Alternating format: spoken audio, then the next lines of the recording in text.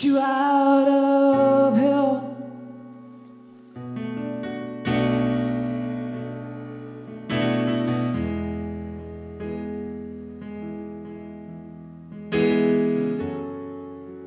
We came here to call you from all uncertainty. I put on my shoes, didn't forget my mask. And do you still recall watching all those stars? So isn't it time to save your soul and spread light? Yes, and whoa, isn't it time to keep you close so you can hold on tight to make you forget? No matter what you say, no matter what you do, no matter where you are. So isn't it time to save your soul and spread light in your sun? Whoa, isn't it time to forget all the past? How could it ever be so cold?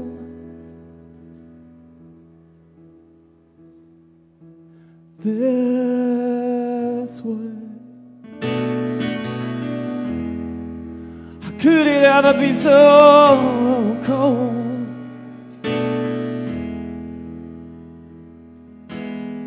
So cold this way, so cold this way, so cold.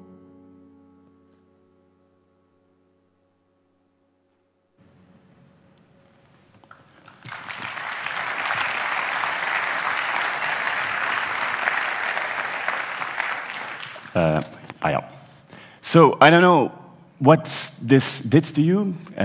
It was a performance, and as a musician, for me, I hope it provoked some emotions inside of you, because that's the aim as a musician, to do that.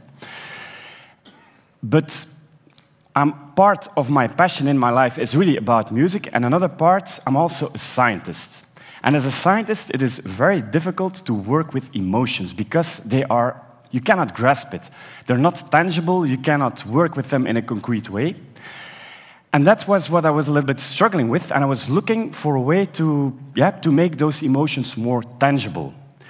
And that's where I came into the IPAM, that's the Institute for Psychoacoustic and Electronic Music. It's a subdivision of the musicology department of Ghent University, and I was doing there a research project focusing on music and emotions. And I came there into contact with two scientific areas which really inspired me a lot, and one of which was biofeedback. And biofeedback is a scientific area in which people, they're making small devices to measure your bodily reactions, such as, for example, your heart rate, your stress level, or even your brain waves. Psychophysiology is a scientific area in which people are trying to figure out, using those data from those biosensors, which kind of emotional state you're into. So, and those two fields really inspired me and really gave me a way to work with emotions in a concrete way, to make them tangible, and also to integrate them into a scientific and an artistic project. And it enabled me to combine another passion that I have in my life, and that is mathematics. So some people say the hard science. Okay, I don't agree with that completely. So I first started off as being a pure mathematician, so I did a PhD in the field of algebraic group theory. That's a combination between algebra and geometry.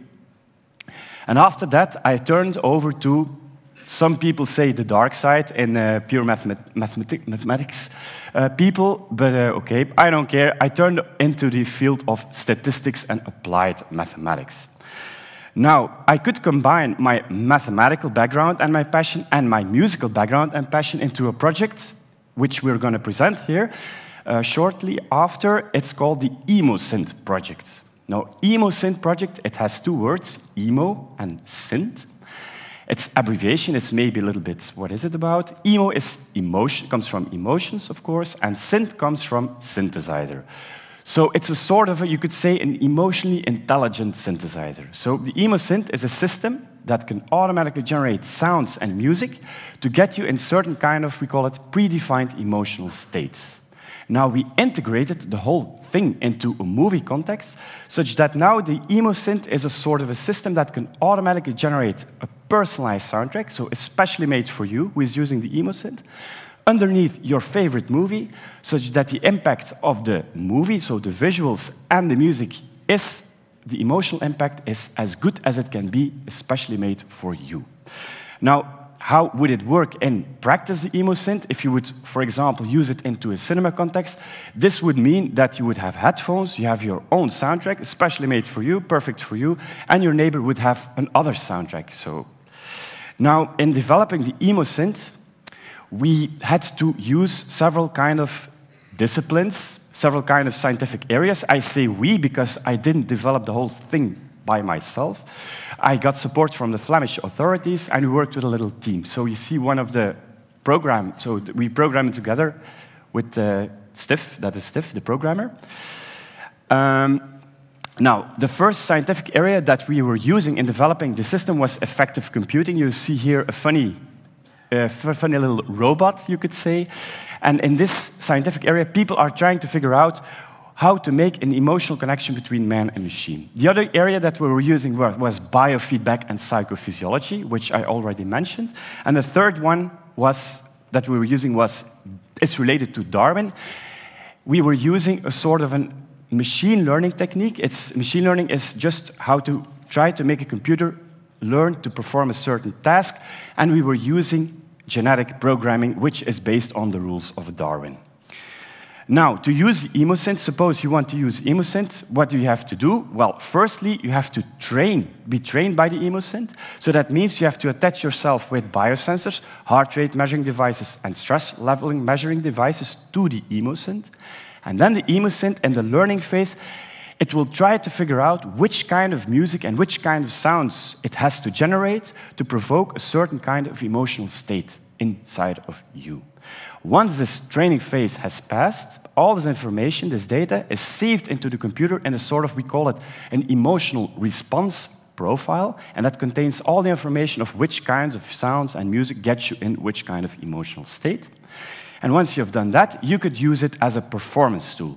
And as a performance tool, you could, for example, ask the Emosynth to make the favorite soundtrack for you for the Broken Circle breakdown. Suppose, for example, that you don't like country and western music, so you would want to have another soundtrack underneath the movie. What you do is, first has to be done is that the movie has to be annotated, we call it, by the musical director. That's a preparation of the movie. So the musical director he goes over the first scene of the movie, and then he has to decide, I want here the Emosynth to generate music that really has a strong emotional impact. Then he comes to the next scene and he says, okay, this should be a little bit less, and then there's a romantic scene, again, a strong emotional impact, etc. And once the whole movie is annotated, it can be put inside the Emosynth, and then you can use it in the cinema with your headphones. The only thing that the Emosynth has to do is read the emotional response profile for you from the training phase, and then it can generate a soundtrack for you. Now, we will shortly demonstrate a short fragment of a movie with music that's being generated by the Emosynth. The movie is The Phantom of the Opera, and the training person was a training person that was trained with the Emosynth a couple of weeks ago. So we will start it.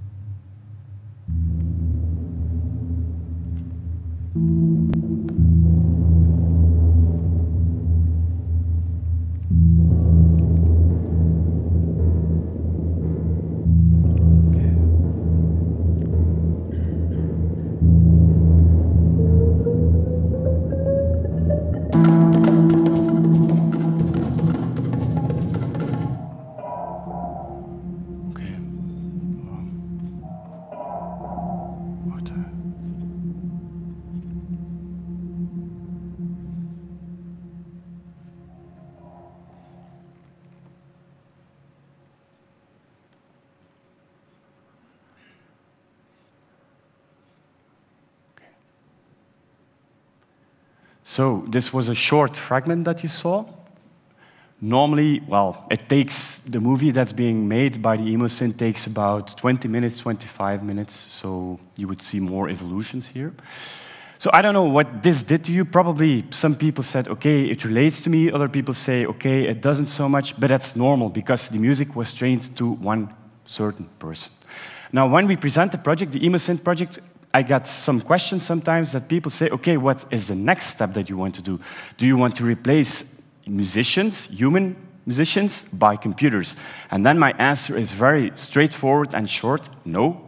I don't want to do it, and I also don't believe, as a mathematician, that it would ever be possible, because I might be a scientist and a mathematician, but in the end, I will always, and will always be a musician who is using his real emotions. So, yeah, thank you.